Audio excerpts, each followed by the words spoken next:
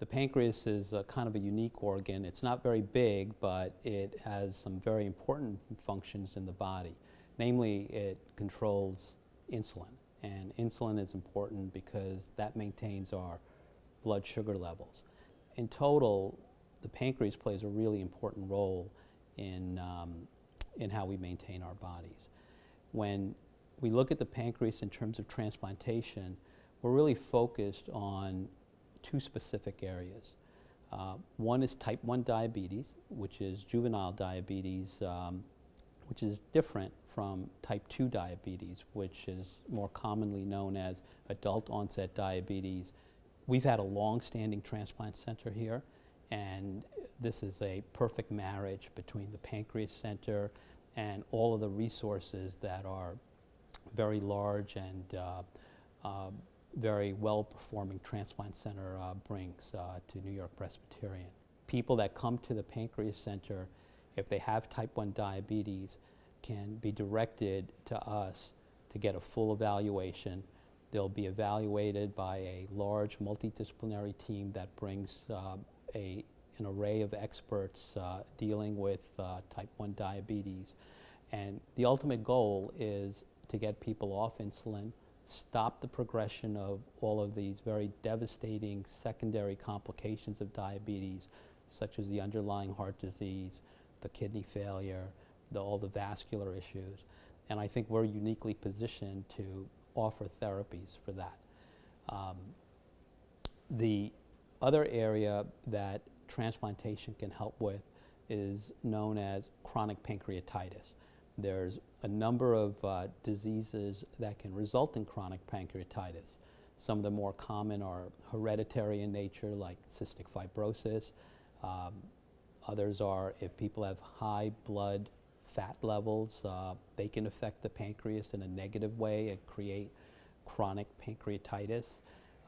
People who have taken certain medications that they've reacted to in a bad way can affect the pancreas and produce chronic pancreatitis, as well as alcoholism can also create the same problem. And like type 1 diabetes, once a patient has chronic pancreatitis, it affects their ability to control their blood glucose levels and initiates that cascade of all those other devastating complications from what they would effectively have then as diabetes. Whole organ transplantation for type 1 diabetes is not new. We've been practicing it now since 1963. But even though we've been practicing it for decades, there's only about 1,200 cases a year that are done, and only at very select centers that have distinct expertise with this. The reason for that is that it's not an easy operation. It takes skill and experience, so there's only a handful of centers nationally that practice this, and we are one of them. When we think about whole organ transplantation for type 1 diabetes, we can think about it in a couple of different ways. Oftentimes when type 1 diabetics come to transplant to see us, the ravages of their diabetes has already affected some of their other organs, namely their kidneys. So they come for what's called a simultaneous kidney and pancreas transplant, and we can perform both of those at the same time. Other times when people's type 1 diabetes is so out of control that it's interfering with their daily life, causing them to be admitted to the hospital for a lot of low blood sugar levels and interfering with their daily living and putting their life at risk, then we can offer them a pancreas transplant alone without the need for a kidney transplant. Both of those operations are highly successful, with 1-year survival rates approaching 90%, and 1-year graft survival rates approaching 90%. The new innovations that are coming in line for the treatment of type 1 diabetes is the introduction of islet cell therapy. Right now, islet cell therapy is an experimental option. It has not been adapted in a wide way because we just don't have the long-term experience with it, and the long-term results don't match what we can do with whole organ pancreas.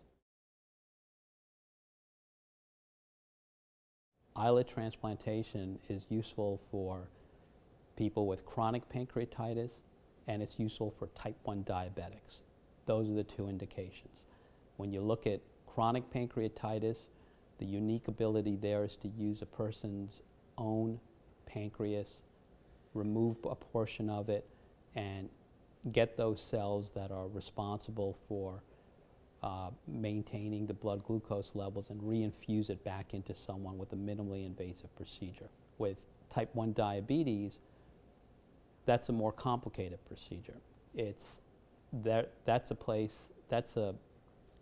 That's an area where we can't use someone's own pancreas because that pancreas is already functioning very poorly and doesn't produce the insulin, or they are resistant to the insulin that the person produces. So we have to get them a new pancreas, and that pancreas is obtained in the way that we obtain organs for standard transplantation of, say, a kidney or a liver. It's usually from a deceased donor. And now you're dealing with a very different area, and you're dealing with true transplantation and all of the issues with immunosuppression that come into play. But even though it's complex, it's been a life-saving tool to help people that have advanced to pretty devastating diabetes that is starting to affect the rest of their body, and a successful pancreas transplantation, whether it's from a whole organ or an islet, is an effective cure for them.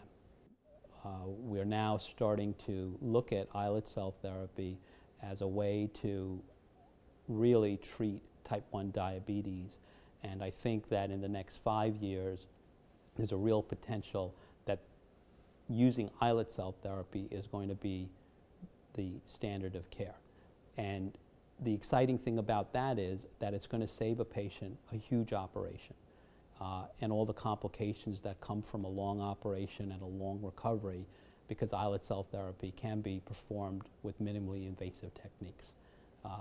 And the patients get a small little catheter, get the islets infused, they're home in a couple of days, they're back to their life in a week.